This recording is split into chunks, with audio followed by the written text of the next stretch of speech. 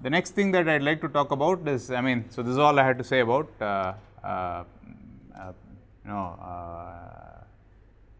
passive RLC networks.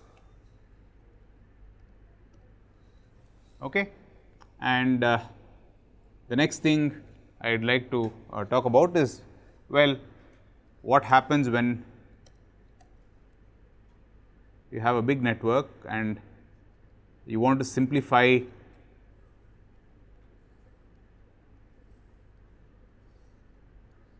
the treatment of noise. For example, I mean, we have seen similar situations before, right. So, we have a big amplifier or a big network inside, I mean, with multiple R's, L's and C's and transistors, and it turns out that as I promised before, every transistor also has noise associated with it. A simplistic model for the noise in a transistor, it turns out that as far as small signals are concerned, we know the small signal equivalent of the transistor can be, of the MOS transistor, can be kind of shown to be this one here, where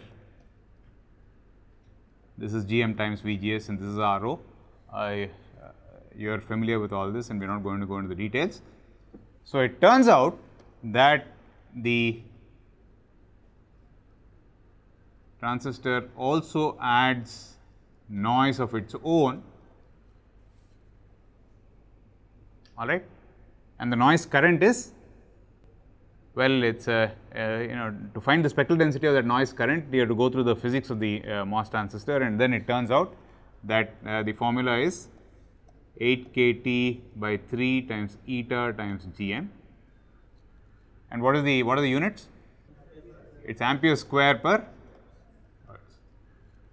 Okay, and that eta is some non-ideality factor that whose details depend on the transistor channel length and all that fun stuff.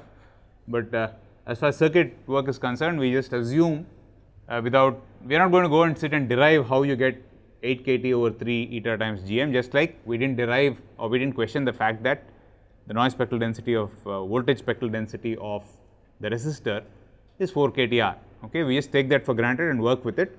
So, if you have an op amp, for instance, with 25 transistors, each transistor is now associated with a noise source with the spectral density. Note that the spectral density depends on the operating point of the transistor, correct.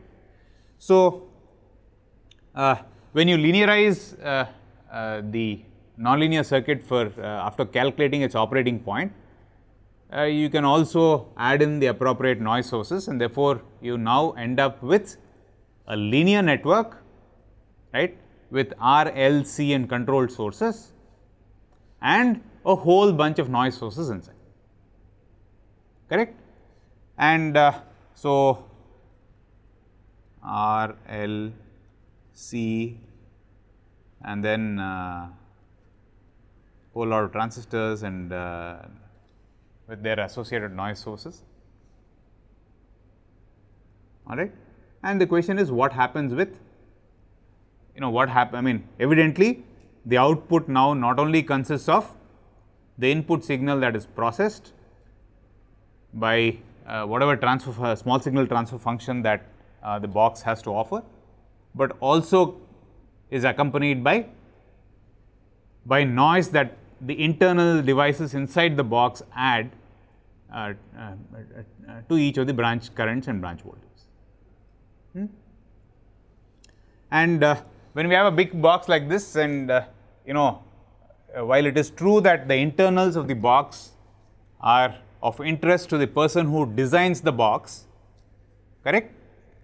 I mean, when I am giving the box to you, for instance, I mean, you are a user of the box, you do not really care about all the gory details of the construction inside the box, correct.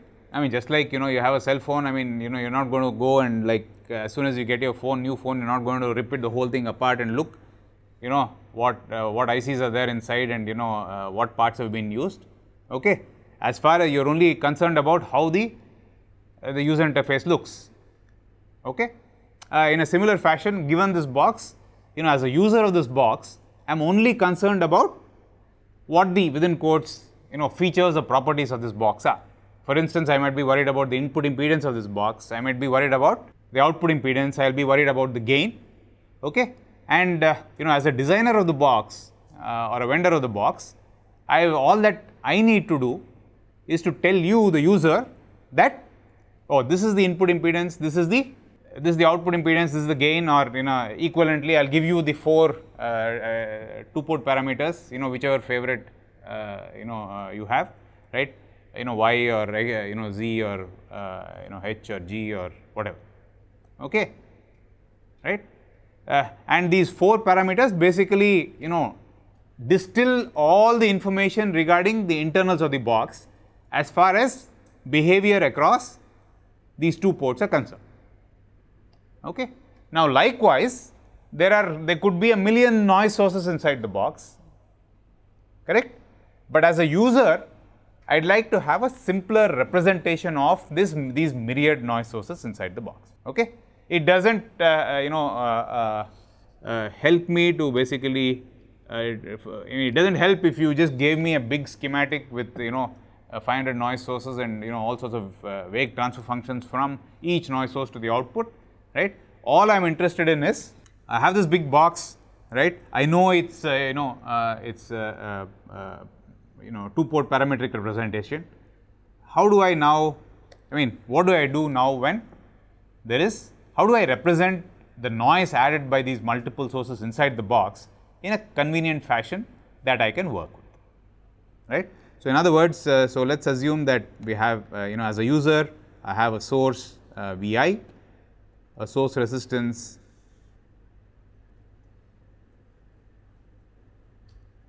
Rs, and some output voltage Vo. Okay. And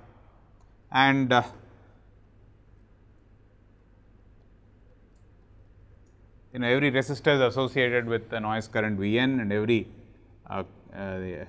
current, so every transistor with a current source whose details can be found, right, from the operating point. Now, at a certain frequency f, clearly there is a transfer function from the noise source to the output, correct. And do you think that the transfer function depends on this guy Rs, or it is independent of Rs? Independent? Yeah, well, it depends. So, clearly Rs is a, if you think of the whole thing as a network, Rs is a network element, and in general the transfer function from Vn to Vo depends on Rs, all right.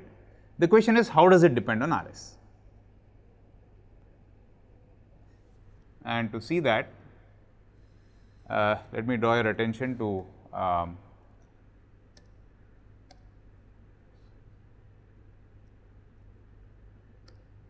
first, let me draw your attention to, for example, another resistor Rk. Do you think the transfer function from Vn to Vo depends on Rk? Yes, no? Yes, all right. And can we make any comment about the transfer function from Vn to Vo at a certain frequency? How it depends on Rk and how it depends on Rs? Can we make any comment at all, given that this is a linear network?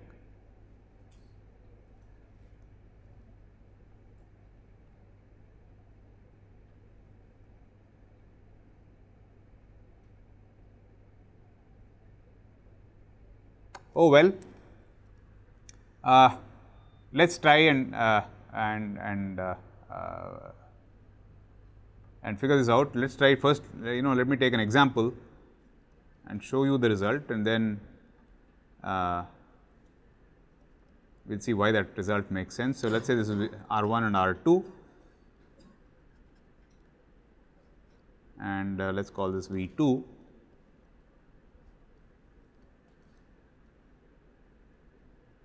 and this is Vi, this is Vo. So, Vo by Vi therefore is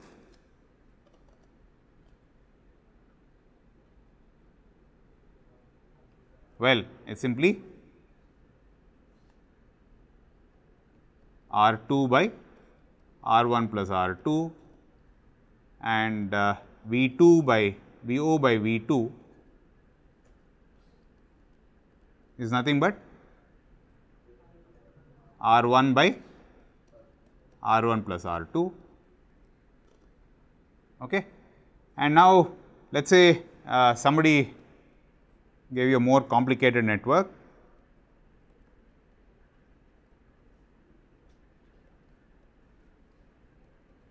R1, R2, R3, R4, and you went and calculated Vo by Vi,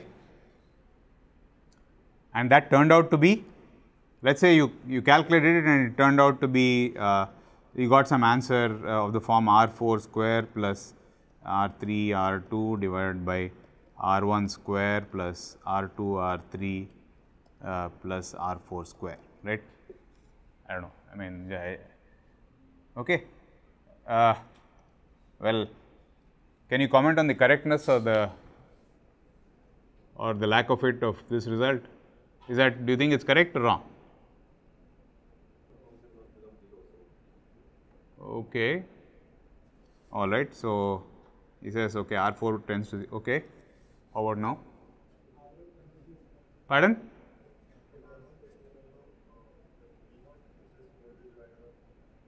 Okay. Yes.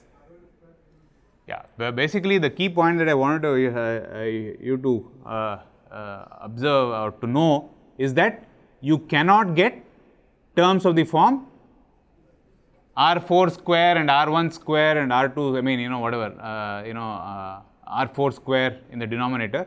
You cannot get square terms in the transfer function expression, right. And you know why do you know why this is? It turns out, as we will see tomorrow, that if you had an element, say some element R3 in the network, any transfer function that you form will be what is called a bilinear function of R3, right, and will be of the form,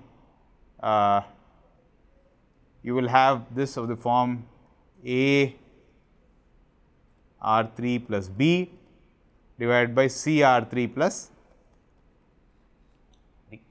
Okay. In other words, in both the numerator and the denominator, you will get terms that can you will get terms that contain R3, you will get terms that do not contain R3, right. Okay.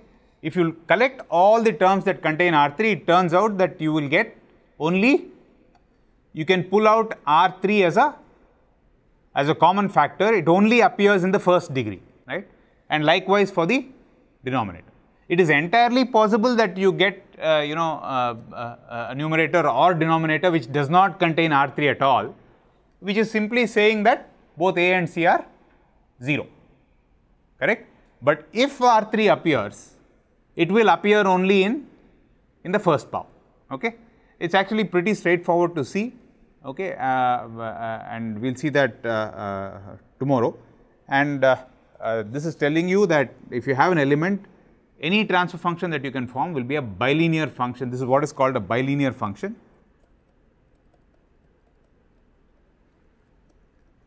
It turns out that any transfer function that you form will turn out to be what is called a bilinear function of a particular element, right.